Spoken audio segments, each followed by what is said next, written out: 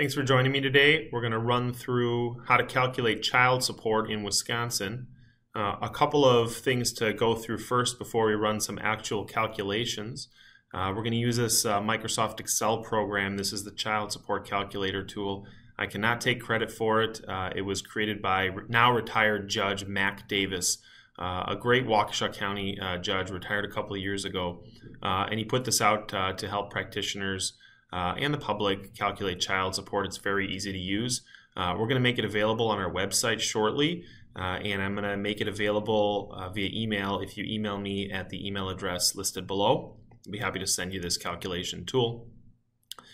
Child support in Wisconsin is governed by both the Wisconsin statutes and an administrative code called DCF 150. And that code sets forth how the courts are supposed to apply child support in different circumstances. There are two main types of child support formulas for you to be aware of. One child support formula is applied where one of the parents has what is called primary placement, and there's a different child support formula that is applied when parents have what is called shared placement. This video is not to go through primary placement and shared placement. We're going to do other videos on that, and I may be able to link in the description below another video on that, but for now, just understand there are two different types of child support formulas, and we're going to go through the primary placement formula first because it's more simple. Primary placement is defined as one parent having 75% or more of the overnights with the party's children. All right? So if you or your spouse has more than 75% of the overnights, then you or your spouse has primary placement, and this formula would apply.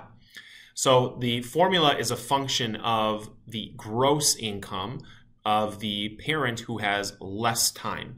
So if, I'll give you an example, mom has primary placement of one child and father is making $50,000 a year, a percentage of father's gross income will be applied, and that will determine child support.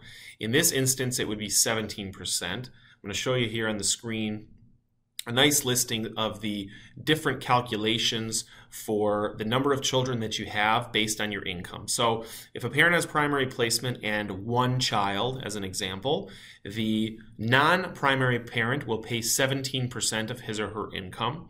And those percentages are changed depending on the income of that parent. So a parent with a high income between $7,000 a month and $12,500 a month, that's $84,000 a year and $150,000 a year, will only pay 14% of his or her income in that range.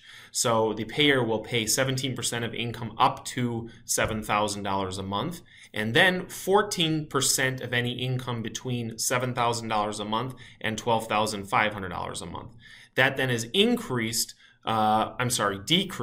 for any income earned over $12,500 per month or $150,000 a year, down to 10% and so on. Likewise, I'm not going to go over it, but there is a low income payer formula which, as you can imagine, applies a lower percentage than the standard 17% for income below a certain amount, and that's between $575 and $950 a month. Okay?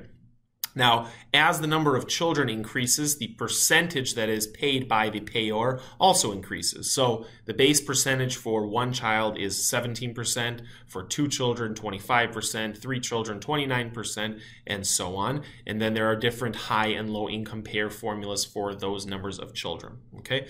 Child support is paid for any child who is a minor until that child is 18 or 19 if the child is still pursuing a high school diploma. So it is possible that you end up paying child support or receiving child support on a child that is 18 years old if he or she is still a senior in high school or pursuing a high school diploma. That's very important to be aware of, and we'll go over that in more detail in another video. But we're going to use this tool to run some scenarios just so that you can understand and get an idea of how child support is calculated. I'll go back to my original scenario. We have mom with primary placement and dad having $50,000 a year in income. So we would input one child here, okay, and the number of children.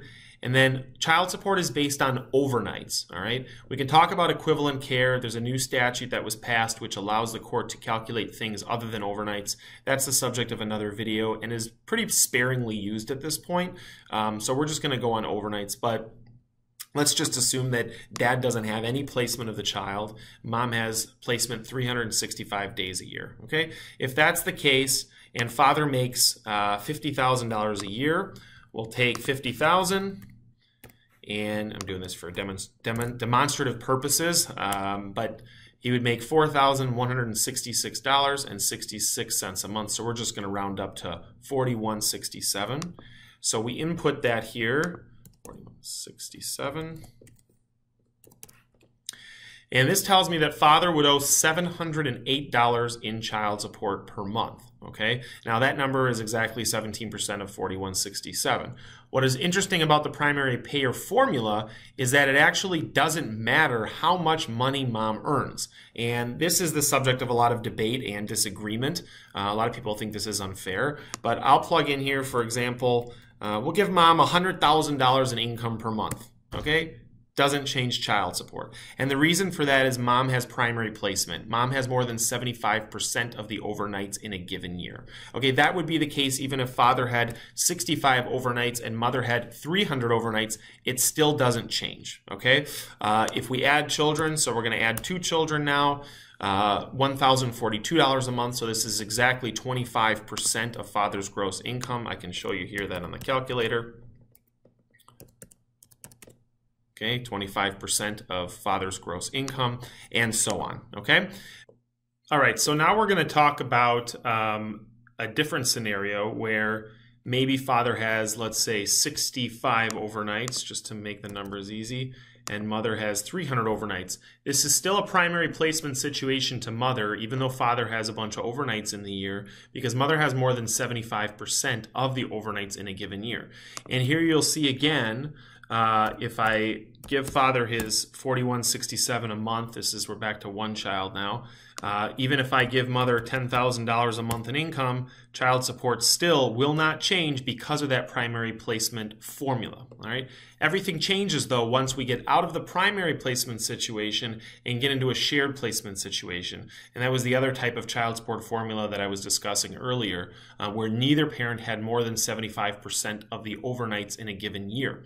And that could be an equal shared placement where both parents have equal time or 50% of the time. And it could be some other type of arrangement where maybe 60-40 or 70-30, as long as one parent doesn't have 75% or more overnights in the given year with the child or children, this other formula will apply.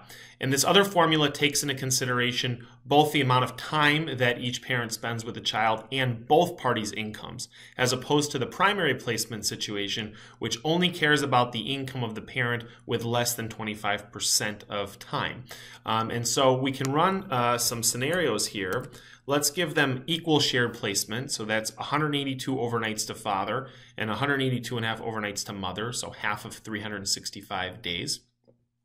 Now mother owes father $676 a month, same incomes. And the reason for that is the equal shared placement formula looks at both incomes of both parties, okay? And so we can play with these numbers. The less time I give dad, the more time I give mom, the lower mom's child support obligation will go, and vice versa. Another thing to point out is that oftentimes court will assign responsibility for health insurance premiums by increasing or decreasing child support. So let's say in this scenario, 50-50 placement between the parents. Father makes $50,000 a year or monthly $4,167. Mother makes $120,000 a year or monthly $10,000. She's paying $676 per month, but let's say the health insurance premiums for the children are $200 a month.